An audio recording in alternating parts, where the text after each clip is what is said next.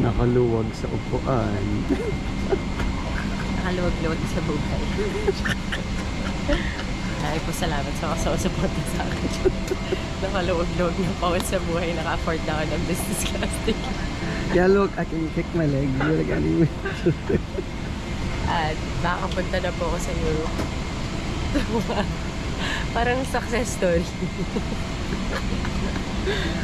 No, as it's like a dream of mine to go to Italy for my 30th birthday. And now that I'm 30, I'm so happy because it's an achievement that I finally can afford. Diba? Shala pa ng upuan. Finally can afford. Whoa! First aboard. So, we landed in Dubai. It's our first time in Dubai. Are you ready to say goodbye to Dubai? Dubai. Dubai, bye. Sulit na sulit. So, we're in the lounge. And lahat ng mga amenities nila dito, sinusulit na namin kasi hindi namin alam kailan yung next time na makaka-business ka. So, and there's free food. And sarap nung kape dito, grabe. This will keep me alive. Wala akong tulog. Mga technically 3 hours lang. Shit. last flight from Dubai to Rome.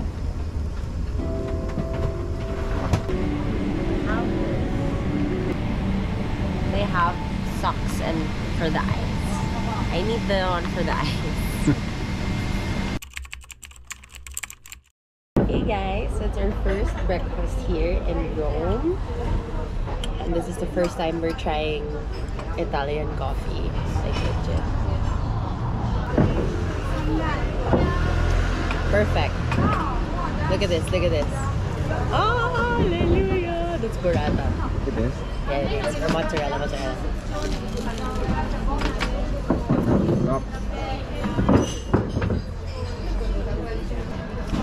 Babe, it's so good. Yeah, okay.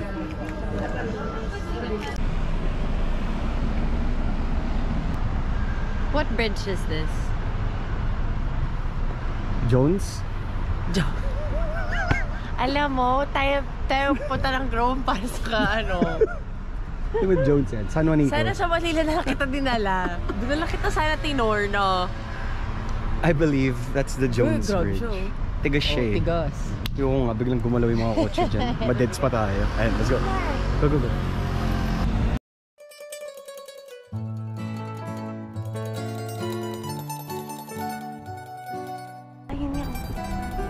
The Mausoleum of Augustus.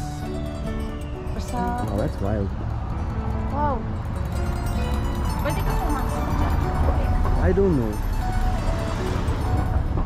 Ito na. Yung Lizzie McGuire dreams mo. This is my Lizzie McGuire moment. So we are like in the alley and up ahead is the Spanish Steps. I'm actually surprised na palakad ko siya na 1 kilometer. Ready na akong kumanta ng This is what train are made of. Ayun na, malapit na 2 blocks. OMG. We are officially in Rome.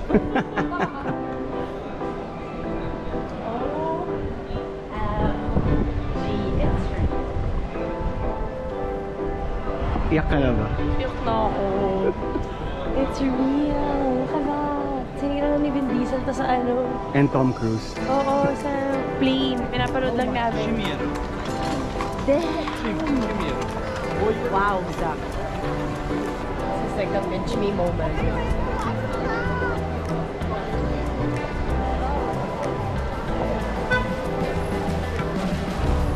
Walang pangit na structure dito, grabe.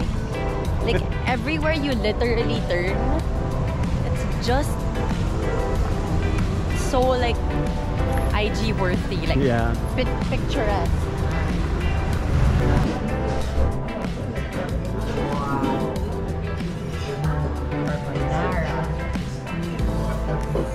Guys, ito na. Authentic carbonara. Like Nestle cream. Walang mushroom. Walang mushrooms. Okay, let's do this.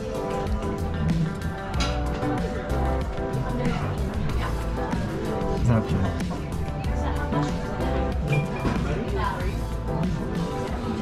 No need salt. It's so good. I'm not kidding. Babe, you have to. Okay, so we got the Klook skip the line voucher tickets online. So if you get the Klook app, you can get the skip the line sa Colosseum, Vatican, Sistine, St. Peter's Basilica, and the Pantheon. So we got for the Vatican, Sistine, and we got for the Pantheon. So may sariling entrance yung may voucher. So you don't have to line up anymore. Yeah. So we're in the Pantheon now. Oh, tell me, what happened in the Pantheon? Wala nga, ginugol ko pa kasi hindi nag-work. The Pantheon was meant to appease the gods because the destruction of the previous buildings in its place was seen as a sign that the gods were unhappy. And the niches would have originally stood statues of various gods and defied emperors. So yan yun. So ikot kami ng Pantheon.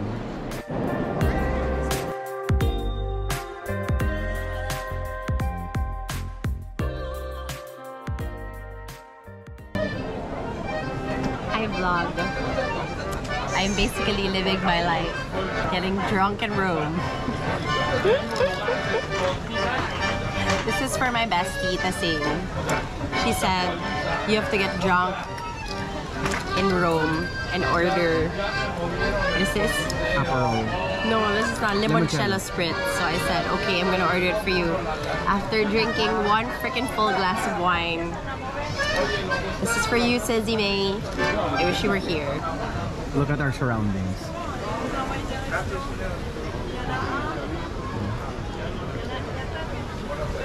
Give me some Italian. Grazie.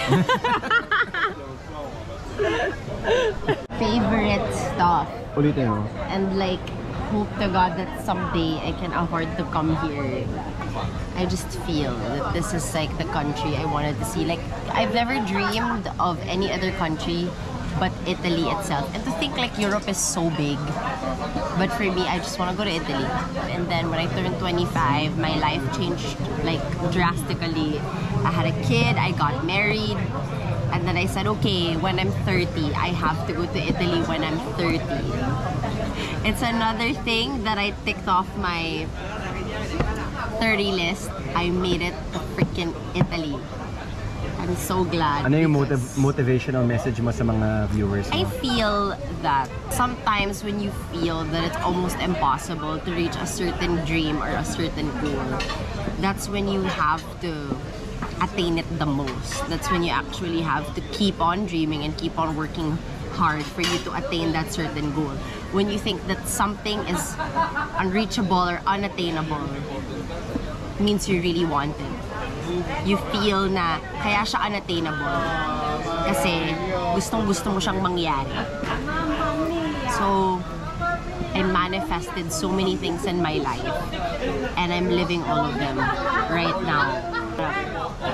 Beautiful kid at 25, which is also on my list. That's so funny. I'm in my dream country at 30. I can finally afford to go here. I can't believe it. Like sitting here and looking at the surroundings makes me want to cry. It's legit a dream come true. So if any one of you is like on the verge of giving up on your goals and your dreams, don't. That's when you actually have to hold on to that dream. It is gonna happen. There's what you call the power of manifestation and the power of prayer. I actually went to 2 churches today just to thank the Lord. Don't forget to give thanks. Grazie.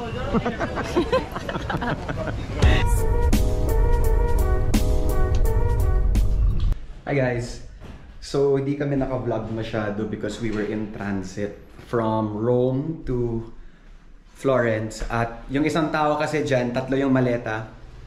And mahirap siyang bitbitin, but we made do and we found the way and we finally checked in. I will tour the Airbnb. So upon entering, ito siya. Then banyos there, my spare room, kitchen.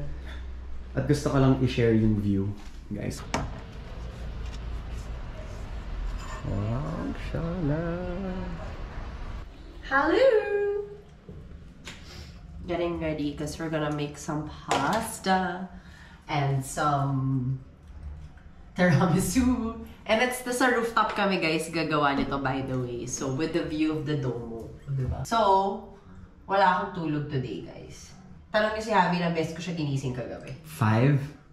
Si binilang niya. Wala akong tulog kagabi dahil si Millie ay may hand, foot, and mouth disease. Ba? Lahat na lang nakawalian sa mundo nangyayari sa anak ko pag wala talaga ako. Hindi ko na kinakaya pa minsan. So anyway, she was so restless and couldn't sleep. So even if I am literally Thousands of miles away, I did not sleep with her. So I stayed up and waited for her to sleep before I slept. And then I woke up also because hindi nga siya natulog. So nagising din siya. But now she's better. So thank God. The doctor was able to reply right away. Guys, be careful. Kung kayo may mga anak, very sobra siyang contagious. uso ngayon. So it's hard to be a mom and to be away from your kid, but what are we gonna do, right? Anyway, so we're just getting ready and then I need to eat. Okay, we'll see you later. So guys, we are here at one of the, well, they said it's a must try. If you go to Florence or Rome, you have to try the sandwich place. So here, I cannot pronounce it, but I'm sure you've seen this on TikTok. So we ordered 2 different sandwiches today and we're gonna show you what it is. Yeah! This is 2 different kinds of sandwiches, guys. So this one is paraiso and this one is boss, right? Best sandwich of my life. So good.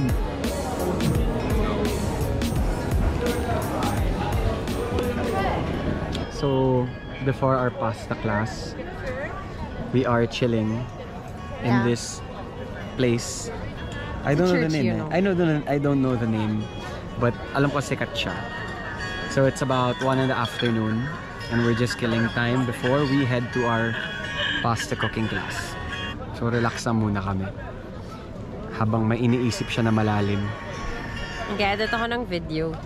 Ang hirap talagang mag-keep up sa times. Kailangan magagawa ka ng vlog, nagta-TikTok ka din. So anyway guys, sobrang packed yung schedule. Actually, alam mo, may itinerary talaga kami when we came here. Pero nung pagdating namin dito, sobrang nagbago na yung itinerary namin. Ang dami namin kinancel na trips kasi na-realize namin, pwede pala namin i-day trip yung mga ibang lugar dito. So, I think that's one of the purpose of this vlog as well. As if you guys are planning to go on a Italian trip, this could maybe be of help to you someday. So, i-day trip na lang namin ang Lake Como, ang Venice, ang Portofino, ang Bologna, and baka i-day trip din namin ang Lugano. Lugano is like borderline Switzerland. It's Switzerland. Oh, it's in Switzerland. Yeah. So, yeah. Like, yung napansin ko kasi with this trip, it's like, initially sa Rome, akala namin ang layo ng initial hotel natin. Hindi pala. Ang lapit lang. Yun pala, inikot namin yung buong Rome in one day.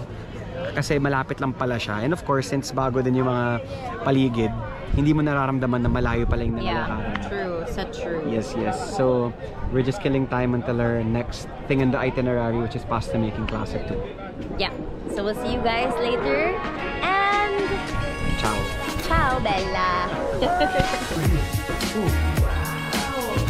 Yo.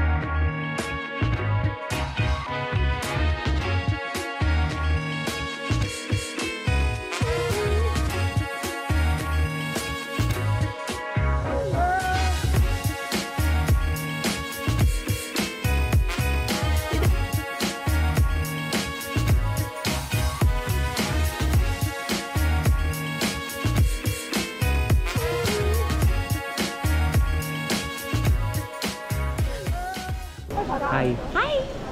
So today we have a wine tour, but before that, Oh my god, that is so nice. You know what? I'm still like in awe. Like everywhere you go here, every street has a historical landmark. Like talagang well preserved, by the way. And that plaza there where you guys, like where we just showed you a while ago, it's open to the public. look, I'll Like flip. look at this one.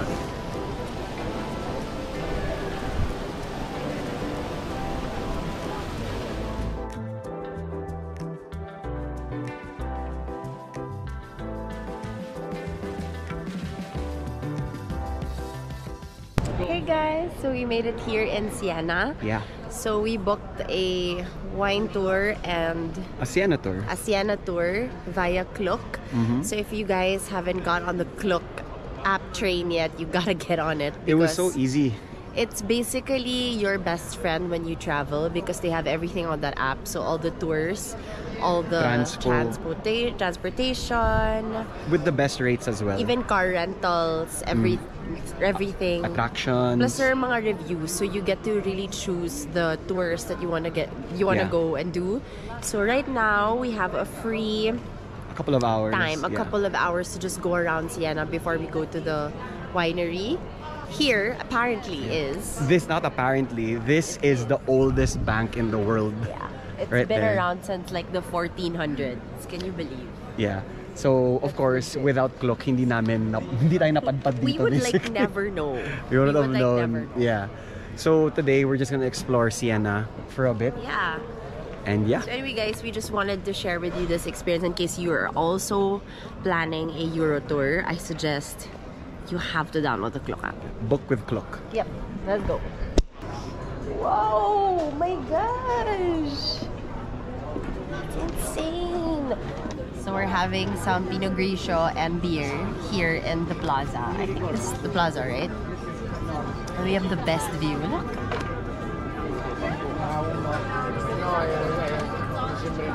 Wow. Seriously, the best experience. Insane. Me sitting here is my hard work. Shit. I got myself here. Don't cry. Good job, Danny. Good job. Good job. You didn't fuck it up. Good job. Don't cry, okay? Shit, you know what? Now this whole trip, I've been trying to hold back my tears. Literally this whole trip. You have no idea how much I dreamt of this day. No idea. Seriously. I've been trying to hold back because I feel like if I cry, it's like, why am I crying? I'm supposed to be happy I'm here. Tears of But- joy. It's just, you just get so emotional.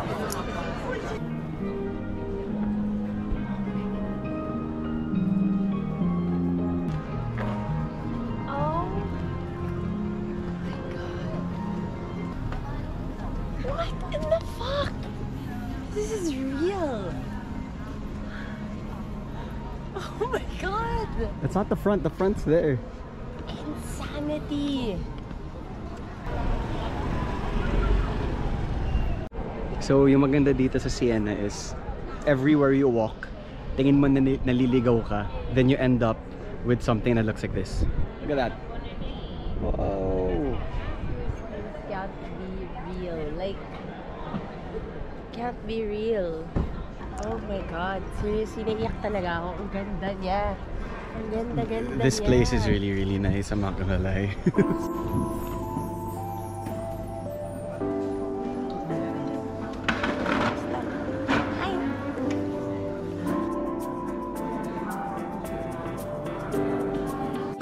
Three different wines from our winery, and we possess more than 43 labels. Olive oil, which is organic, as all our wines are, in your platter.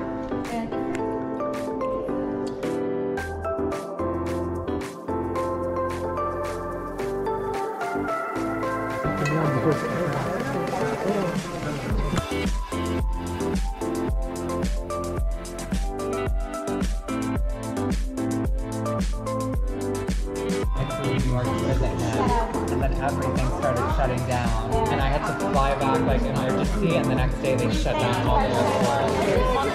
Terrifying. So we're done with wine tasting.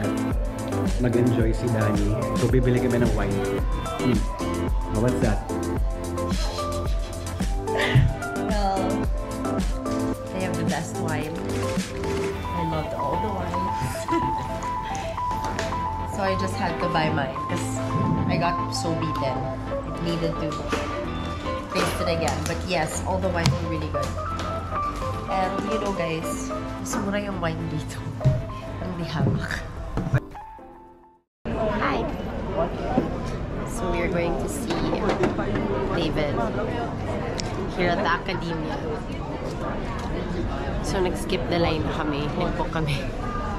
Kasi nga, ang haba ng pila guys kung hindi kayo mag-skip the line. So, buha kayo ng tour guide kasi hindi nyo kailangan pumila. Sobrang haba ng pila.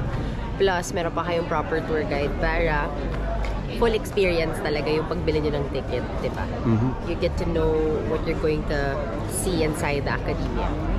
Yan. So, we're just waiting. Our tour guide's name is Mario. Group kami. So, medyo madami kami ngayon. Kaya mukha kami mga spy.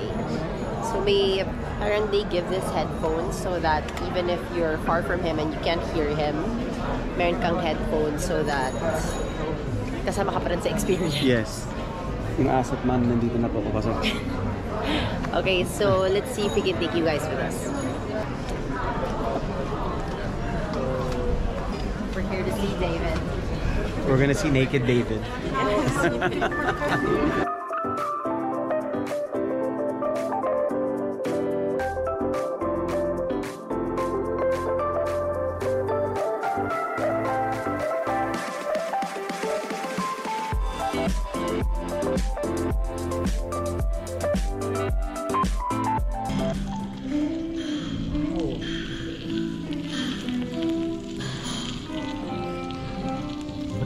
Parang mukhang inis. So fresh.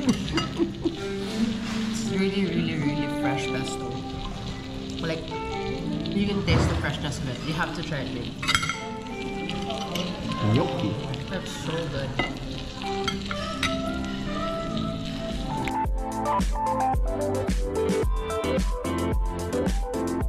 So, we are in... Where are we? Ponte Vecchio. We're in Ponte Vecchio. This is like another part of Florence. Basically, there's a bridge that sets apart the main area of Florence, the touristy version, and the more residential part of Florence. So now we are here in one of the highly rated wine bars here. It's literally by the bridge of Ponte Vecchio. And the best part is they have wine tasting menu for only 30 euros. And but they also have an a la carte menu of wine. So we're gonna have that today. The wine never stops here. Nakakaaliw yung Ponte Vecchio because like if you're on it, let's say nasa gitna ka ng Ponte Vecchio, hindi mo alam na sa tulay ka na pala. It's like you're on a bridge, but with the video I shot, nakakita nyo naman na it's on the water. That's it's all jewelry shops and stuff. It's super cool. And here we go. Look, it looks like it's perfume. That's how pretty it is. Look at that.